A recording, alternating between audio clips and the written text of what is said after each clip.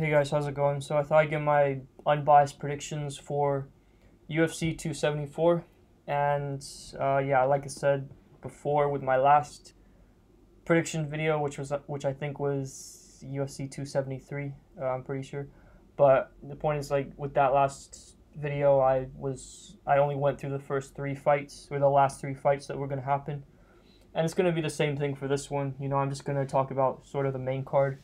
I'm not going to go through the whole card, mainly because I just don't care. You know what I mean? I guess Donald Cerrone's fighting. I don't really care about that fight. I think Cerrone's most likely going to lose again. You know what I mean? And I think, yeah, I just don't really care about those fights. But in terms of the top three, I thought I'd give my predictions for those. So the first one we have is Tony Ferguson versus Michael Chandler. So it seems like a lot of people are, and I understand this, that a lot of people are picking Michael Chandler to win this fight. And that is probably the safer bet to make, considering Chandler I think he's slightly younger than Ferguson, and also he's, taking less damage. I don't want to say taking, well, he's looked worse than what Michael Chandler has looked, right? Because Michael Chandler, even though he's lost his past two fights, he still was able to rock like Oliveira, and he almost finished Oliveira, right? And he was able to rock Justin Gaethje as well and go to war with him. So I understand why people are picking Chandler in this fight. Also considering that Ferguson got completely, rocked by Gaethje. Except the only success Ferguson had in that fight was when he rocked and dropped Justin Gaethje in the second round. I think it was the second round of that fight. But aside from that, Gaethje completely obliterated him, and that was and just destroyed him, and it was just a mess. And also, Oliveira completely 3-0'd him. Same thing with Beneil Dariush, completely out grappled him. So that's that. For me though, I actually think Tony Ferguson has a really good chance of winning this fight, and I'll tell you why. So, look, when Tony fought Justin, I knew that was a risky fight for Tony, even though I still picked him to win that fight, I'll admit. And the reason for that is because it was such a, Tony was supposed to fight Khabib originally, right? And then suddenly, Khabib can't fight because of COVID issues or something like that. And suddenly, he has to fight Justin Gaethje. And I feel like that was such a stylistic switchover for Tony, and he just got confused, and, you know what I mean? He wasn't well prepared for someone like Gaethje, a striker and a huge puncher and counterpuncher, as opposed to someone like Khabib, who's more of a wrestler and all that stuff. Don't get me wrong, I still think that Khabib would have beaten Tony Ferguson, right? But I think that against Justin Gaethje, I feel like that would have been, had he prepared a bit better, had he had more time preparing, I'm not saying he would have beaten Justin, but I'm just saying it would have been maybe a bit more competitive. And when he fought Oliveira, I think, when he fought Oliveira, that was sort of different. Oliveira is obviously a better grappler than Tony, right? So I wasn't too surprised by that. And then when he fought Dariush, it was the same thing. Dariush is a better grappler, I feel, and that was that. So, he also had the power to keep him at bay, so that was another thing. Now, against Michael Chandler, though, I think Michael Chandler, if he's able to stop Tony in the first few rounds of this fight, which is probably the first round, considering it's three rounds, then he probably will win like a TKO. But if Tony Ferguson can weather the storm and come out later and, use his cardio to his advantage, because I don't think Chandler has trash cardio, but I don't think his cardio is as good as Ferguson's. And, I think Ferguson's cardio is a lot better, and I think that would play a factor in this fight. So, I think Ferguson will win a decision. It's going to be a very close fight, in my opinion. I think, Chandler's going to come out swinging like he usually does in the first round. The second round, I don't know who will win that round. It could be a toss-up. And then the third round, I think, will go to Ferguson. So I think Ferguson will edge out a decision in this fight.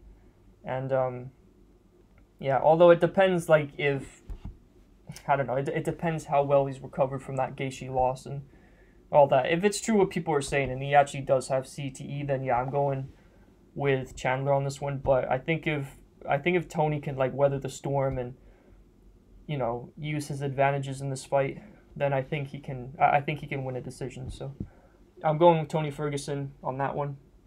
All right, the next one we have is Rose Namajunas versus Carla Esparza. I'll be honest, I'm not too invested in this women's strawweight division. I think this is a strawweight fight. And I also don't know much about either fighter. If anything, I know more about Rose, but I guess they had a first fight between them, but it was way back when they were, you know, really inexperienced, right? I don't know too much because I don't watch the women's strawweight division all that much, but in terms of this fight, like from what I've seen, it does seem like Rose is the favorite, so I'll probably go with her. It seems like a lot of people are saying that, oh, she's improved a lot, she's gonna box her head off, or she's gonna completely outbox her and all that stuff. So if that's true what people are saying, then I'll go Rose. But I guess if it gets to the ground like people are saying it is, then, or they're saying it could, then I guess that's where Carla Esparza can win. So yeah, either way, I'm going Rose with this fight. I think probably by knockout or just lopsided decision. I don't know, but yeah, we'll see. Again, I wouldn't. You know, I'm not a what do you call it, like, reliable source for that fight, if that makes sense. So, you know, you can make up your own prediction for that fight, but I'll go Rose in that fight for sure. Okay. Next up, we have, last but not least, Charles Oliveira versus Justin Gaethje. Okay, so this one is, I'm kind of surprised by the reaction to this fight online because it seems like a lot of people are, I don't want to say they're not giving Justin a chance, but they seem to have Oliveira as this huge favorite, like he's, you know, gonna completely destroy Gaethje in this fight. And I'm not saying that can't happen, it certainly could, but I think Gaethje has a better chance than what people are giving him, right? I think, in my opinion, you know, I think people are looking at the fact that Charles beat Dustin Poirier and Dustin Poirier beat Justin. And look, we've seen in the past that MMA math or boxing math as well doesn't work like that, right? Just because A beat B and B beat C doesn't mean A automatically beats C, right? I mean, we've seen this with, you know, Dominic Cruz. Like when Dominic Cruz fought TJ Dillashaw, he beat TJ Dillashaw, right? And, you know, when he fought Cody Garbrandt, he lost to Cody Garbrandt. But TJ Dillashaw came back and completely knocked out Cody Garbrandt twice, right? So, in terms of this matchup, I think it's stylistically a different fight. The reason Dustin Poirier struggled with someone like Charles Oliveira is because he's not good at, or he's not the best at defending against takedowns and overall just dealing with grapplers, right? But, you know, he's got good boxing ability. That's why he was able to beat Gaethje, because he knows how to deal with counterpunchers like that. I mean, in my opinion, Dustin Poirier is the best boxer in his division, period, right? And, you know, it's just when he fights grapplers, that's when he gets in trouble. Justin Gaethje, though,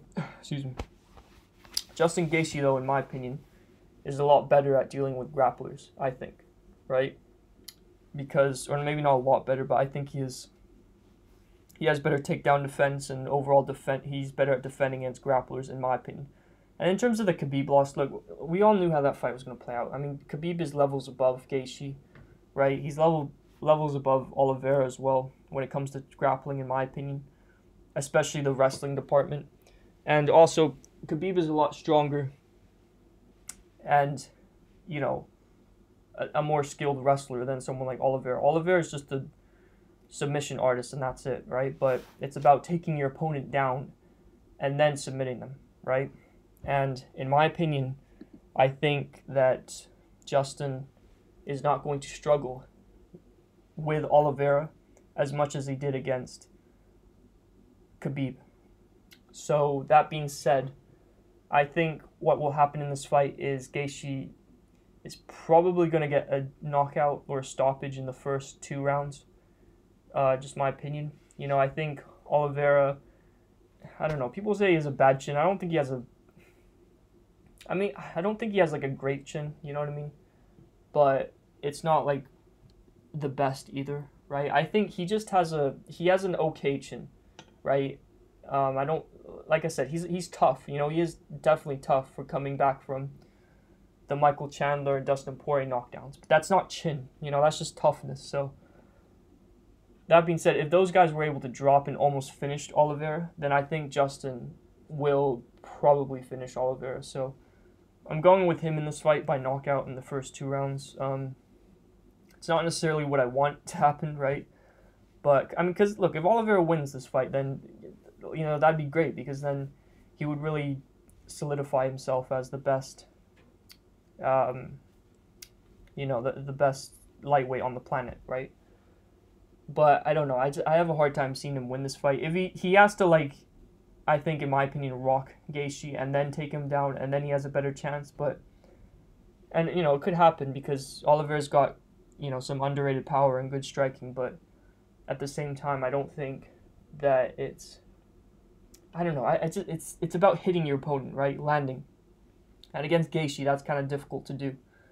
You know, especially if Oliveira tries to brawl with Gaethje. If he tries to do that, then I do think he's going to get stopped. So, yeah, that's my pick. And, you know, overall for the top 3 fights happening, those are my picks. I got Ferguson, Namajunas, and Gaethje winning these fights. So, yeah, but anyway, let me know what you guys think. I'd like to hear your thoughts in the comments below. And that's that. Hope you guys enjoy the fight, or the fights, plural. And I'll see you in the next one. Take care and peace.